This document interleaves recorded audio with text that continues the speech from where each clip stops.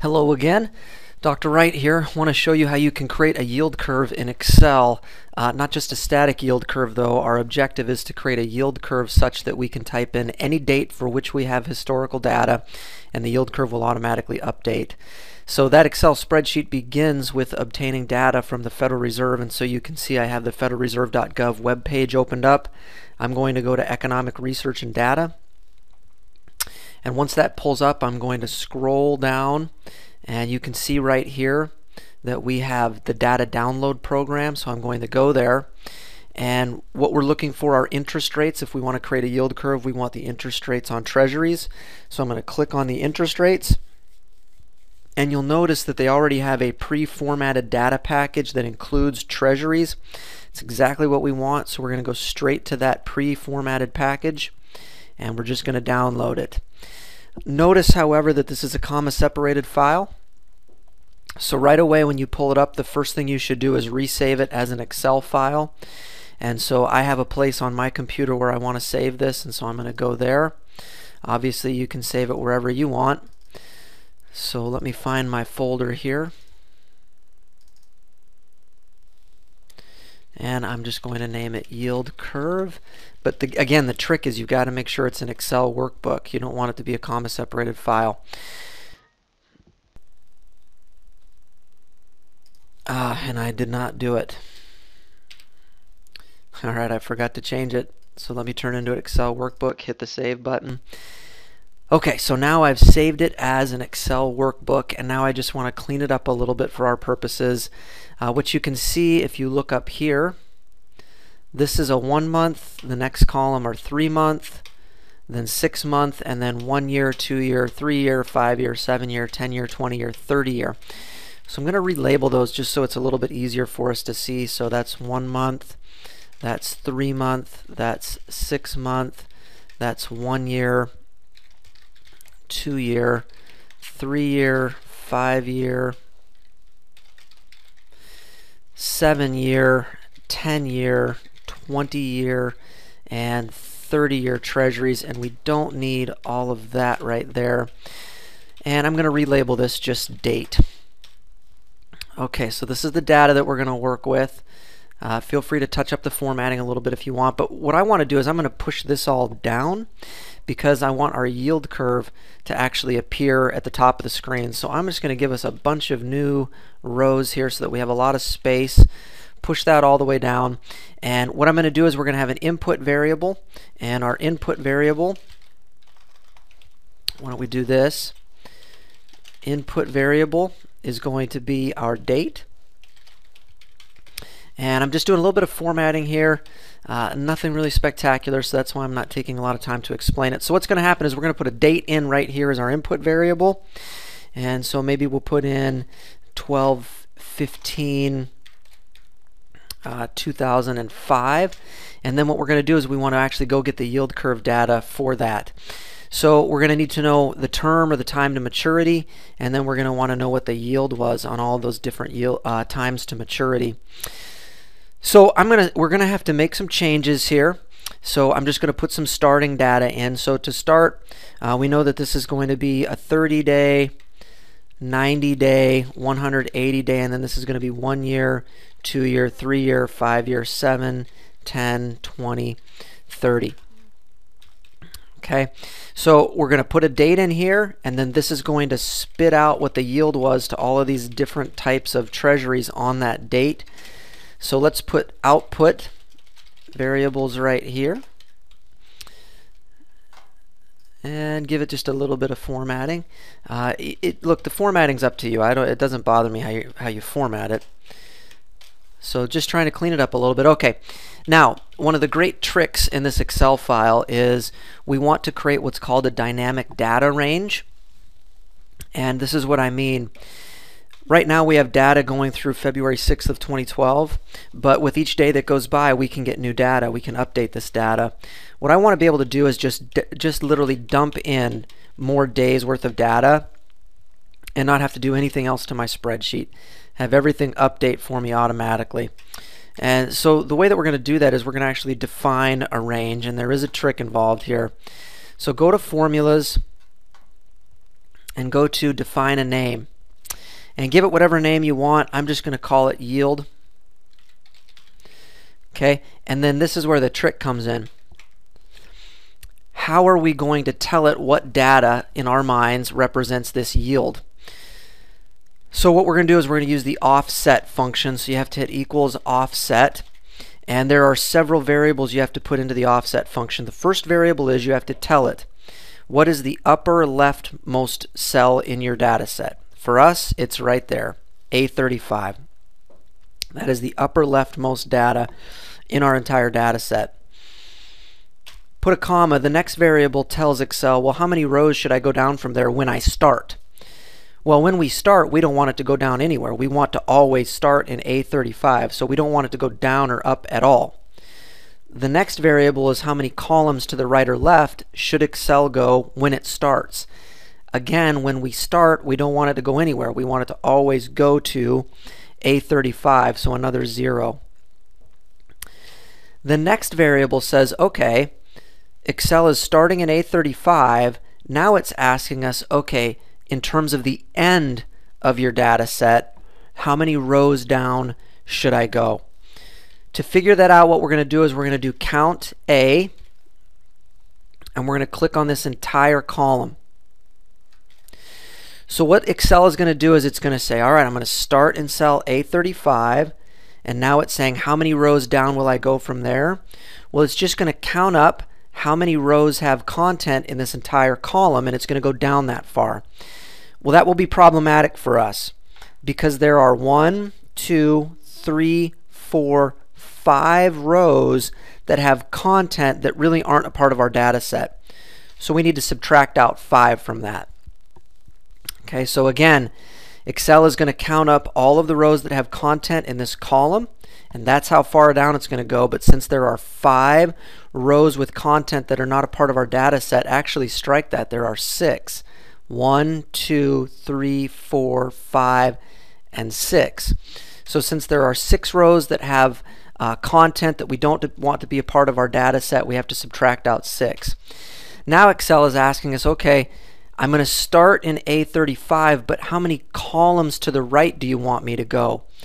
We're going to use again the count A function, and we're just going to click on this row right here. So what Excel is going to do is it's going to count how many rows, or I'm sorry, how many columns have content in this row, and that's how many columns out it will take our data set. I've closed all the parentheses. I'm going to hit OK, and let me just demonstrate to you what our data set is now. So we've named it yield. I'm going to come into the name manager. I'm just going to view it, and I just want you to see what our data set is. And you can see that our data set is starting in A35, and it's going all the way out to the 30 year, and it's going all the way down to the end of our data set. The beauty of constructing your data this way is that if you put more data into it, that will automatically get included in Excel. Very handy. Okay, so now the next thing that we need to do is actually start grabbing the data that we want.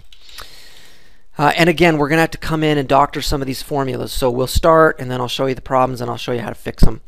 So we want the yield on a 30-day T-bill for December 15th, 2005. I'm going to use the VLOOKUP function, and what I want to look up is that date, and I want to look it up in the data set that we defined as yield.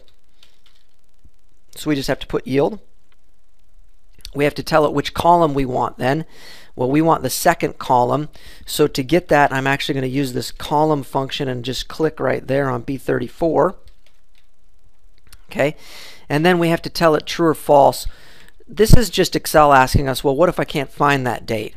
I'm going to put in true, which means if you can't find that date, grab the closest. Just grab the closest date you can find. So you can see that on December 15th, 2005, the yield on a 30-day T-bill was 3.6%. I'm going to lock in this A28, and we should be able to drag that across. Okay, now, at this point, I'm going to start creating the chart. Once we create the chart, you're going to see problems, and we'll fix the problems. I can tell you right now that will be a problem for us. But let's go ahead and put the chart in. I'm going to use a scatter plot, and I'm going to have a scatter plot where the dots are connected. I'm going to just drag it up here.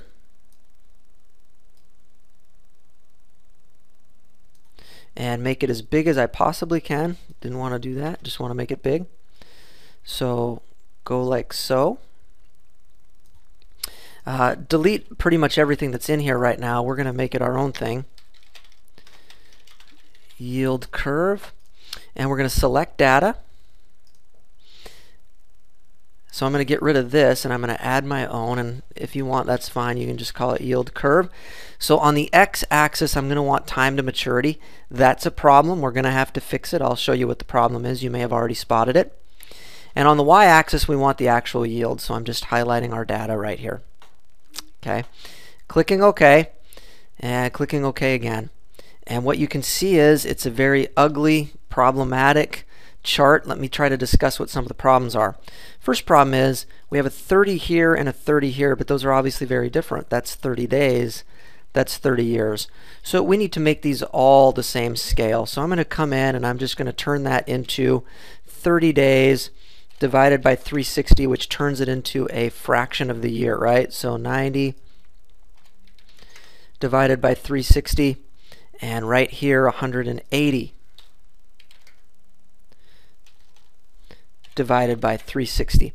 Okay, so that starts to make it a little better for us, but notice now we've got this ugly data point right there. It's the yield on the 30-year Treasury. There's no data for it. And you can see that we're going to have some other problems here. Look at January 2nd, 1962. There is no data for 1 month, 3 month, 6 month, 2 year, 7 year, and 20 and 30 years. So if you put that data in, you're going to get a really messy chart. Because where there's no data, Excel just puts a data point on there at 0. Right? So there's a way to fix this. What we're going to do this is we're going to nest these yields inside an if-then statement. And let me show you the beauty of what you can do in Excel. If there's no data, for instance, that cell is blank, it's spitting out a 0 right here using the VLOOKUP. Well, if there's no data, if you will replace that with this error message, it will actually take it off of the chart. So what we want to do is we want to make it so that if there's a blank cell or if it says no data, then we want to actually output right here that error message, which will then pull it off of our chart. So let's put these inside of an if-then statement. So I'm going to say if, and I'm going to use the OR function. Okay, so here's two criteria. If the VLOOKUP equals no data, and now here's the other one, the other logic, since we're using the OR function, or if the VLOOKUP, so now I'm using the exact same VLOOKUP,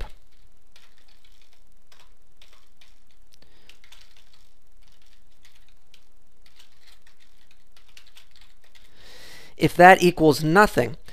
If either of those are true, so there's our OR function, then I actually want this error message to get spit out. If that's not the case, though, if neither of those conditions are true, then I actually want the outcome of the VLOOKUP, and so I'm going to repeat the VLOOKUP.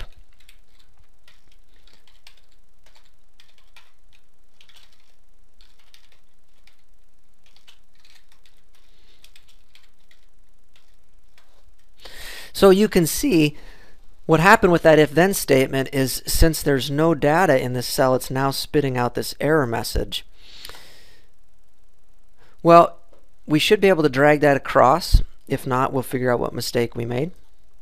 But you can see now things have changed drastically for us. If it's a blank cell, it's spitting out the error message, and it's now pulling it off the chart. So the only thing we're seeing on the chart is the 1 year, 3 year, 5 year, and 10 year.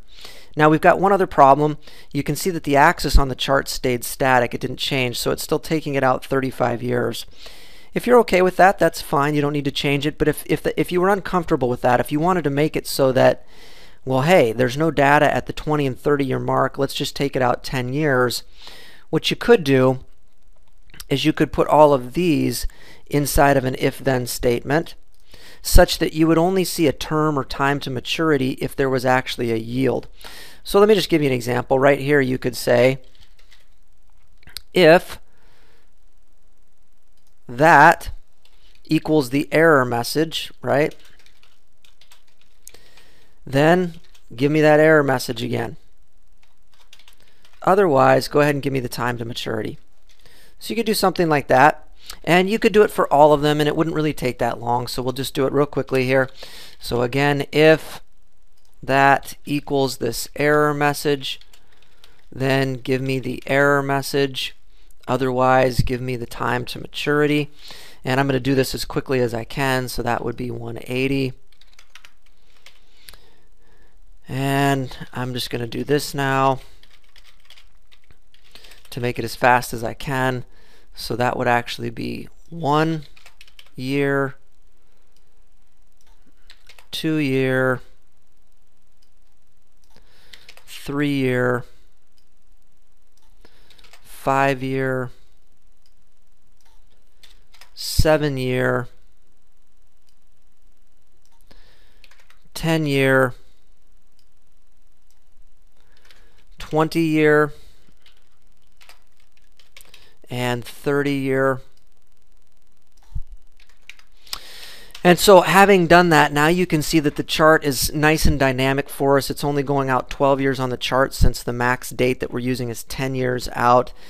Should be able to put in any date that you want to. So let's say 12/5/2004.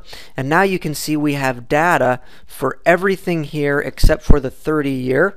Let's put in a couple other dates and see what we get. Let's do 12/15/2011. And you can see now we have data for all of it. So you're starting to get a very dynamic spreadsheet here. I'm just going to do a little bit of formatting here to make it look a little bit more readable. So on the input variables, I'm just going to outline that. I'm going to give it a smidge of color, nothing too dramatic. So I might do something like that. On the input variables, on the output variables, I might do something like this. I might just center it across. I might outline it. I might give it, again, a smidge of color, nothing dramatic. Just some boxing here to make it more readable. Same thing down here, would probably box all of that in.